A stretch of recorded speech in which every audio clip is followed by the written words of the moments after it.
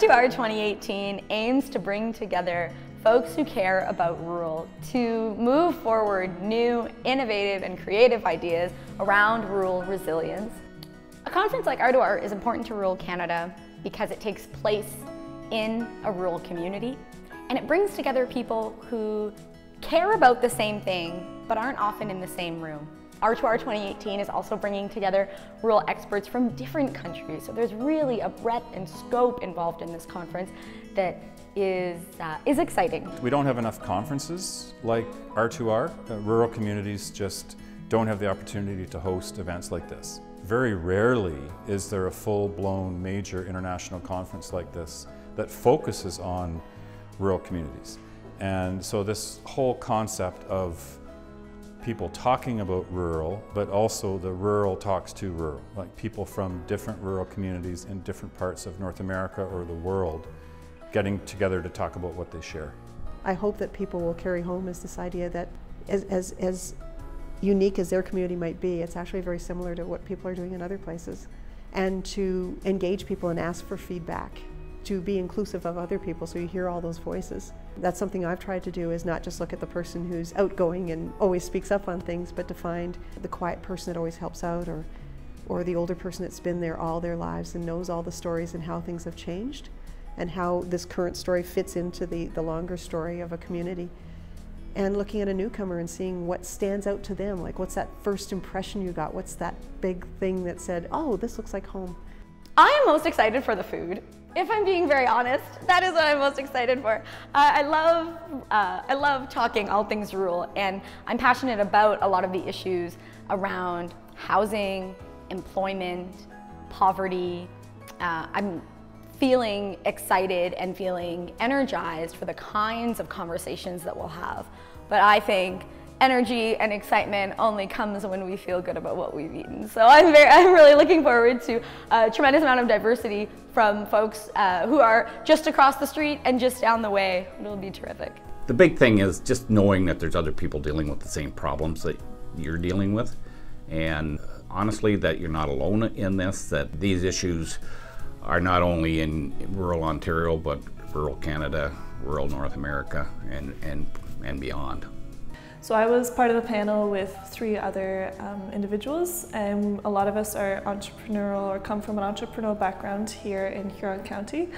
The panel was amazing. It was very helpful to hear the other panelists and hearing their experience and realizing that it's very similar to my own. We all found that the education system was amazing, but we found that there was a jump between the education system and the industry, and it was really amazing just to chat with the other panelists and Hans van der Loo and just discuss the differences and where it could improve.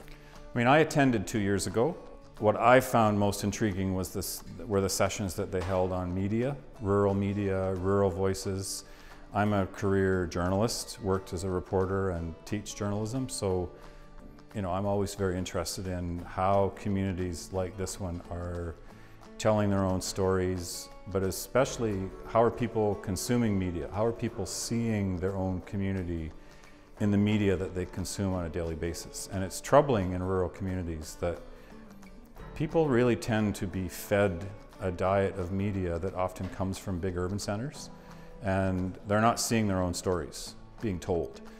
So that was a major theme in the event 2 years ago. So that's something that I sort of latched onto. Another really important thing about R2R 2018 is that it's a space for creativity. We know that every rural community is different, and we know that rural communities are as diverse as the landscapes that we call home. So having everyone come together in Blyth and have the opportunity to have honest conversations about the challenges and the benefits, about what's coming next for the places that they live, is something that this conference brings that is unique. I love the way they designed the session. It's not a formal set of presentations with PowerPoint slides and things like that. It's more of a booths with people getting together in small clusters and having a conversation. The big eye-opening one to me was it was the photography collage of what's it like to live on less than an average income, and the challenges that people face that just simply don't have enough money to go around. So that collage of pictures was yeah, that sticks with you. I hope people will take away the opportunity to think creatively about issues in rural Canada. That would be the one main hope that I have. I hope that people who attend the conference go back to their home community and feel like they have engaged or met people who have helped them or challenged them to think differently about solving a problem or about celebrating a success. I think that we sometimes as adults forget how to play and forget how to think outside the box. And if this conference can have any role in helping rural folks do that, I think it'll have been a great success. I would say R2R is an amazing conference to go to. You're going to touch on a lot of different topics. It's kind of hard to choose which panels or who you want to go to listen to or chat with. But just the community aspect of it and the socializing, chatting with different people, meeting people from different, whether research or working within government or just local farmers, whatever it is situation is, you meet these people and you gain their perspective on things or what they're working on. And again, it's just increasing the awareness and increasing what you as an individual can do to help with issues around the area. So I found that just to be aware of what's going on, I think it's really important to understand the issues, but also just to know what you can do as an individual in this area. And I think R2R really helps with that. And also kind of gives you a bit of pride to live in a rural setting and to be a part of something that's maybe a little different and kind of not the normal path that people would choose.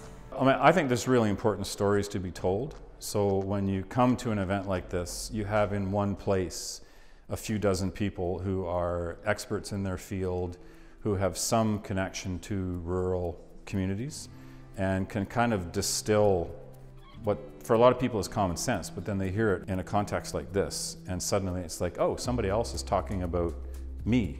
Somebody from somewhere else is talking about me and my community. And this is something worth talking about, right? This warrants our attention. I was at the living wage presentation prior to the open session of the conference. It's a real challenge. It really is a tough challenge. You know, we have great participation in food banks in this area, but it's really just a band-aid for a bigger issue, which is just low income. Yeah. I think about that a lot. How do we raise up, you know, those people that have less income and make their lives as good as the people that, you know, make a little more money.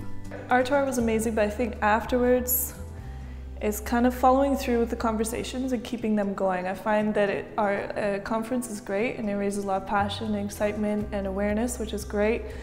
But it's kind of the follow through and keeping those conversations going and also letting people know in the area. So whether it's friends, family, people that are locals, whoever it is, just to know and be aware of the things that I learned from R2R and kind of just pass it on to them. And yeah, I think really important just to keep the conversations going, which hopefully spark action eventually. Your community is important. And the stories shared in your community have value. And there are people who are interested in hearing from you and learning with you. And I would encourage you to seek out not only like-minded individuals, but individuals who have different ways of thinking about the rural communities that they're from. I think when we have moments of collaboration and when we come together on a platform of creativity, there's no limit to what we can accomplish.